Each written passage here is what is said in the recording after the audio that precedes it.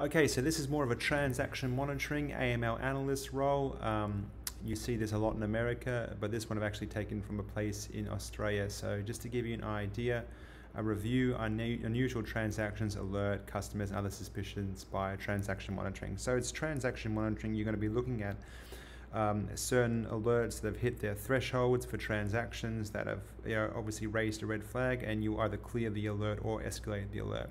So you'll complete the applicable checks, do any sort of enhanced due diligence, escalate complex matters, and that will go to line 2 or the financial crime compliance notices, or suspicious matters to the AML manager for further investigation.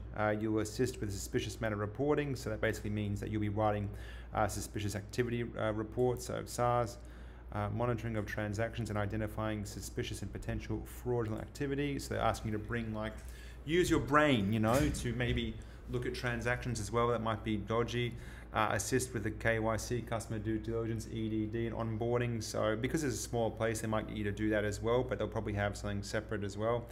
Politically exposed persons and sanctions monitoring. So they'll have their own sort of system and software in place, I'm sure, but you'll have to monitor that, or if you get an alert for one of these things, you may need to clear it.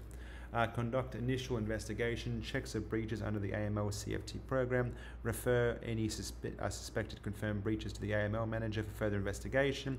So you're basically the first line here still, and if you see anything, you have to mitigate it or escalate. Assist in AML systems, policy, procedure, optimization. They always say this stuff.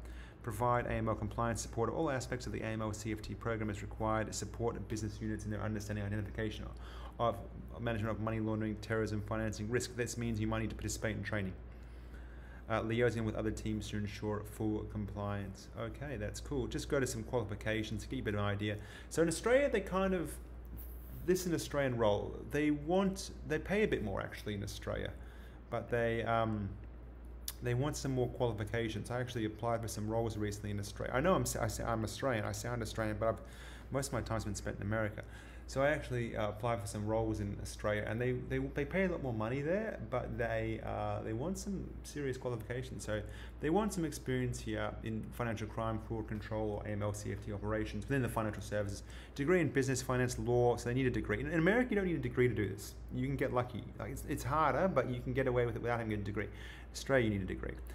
Good understanding of Australian AML CFT regulation and framework, the AUSTRAC reporting requirements, process driven, so they want someone who's agile, basically. If you've got agile experience or an understanding of agile, waterfall, that kind of stuff, that's what they want.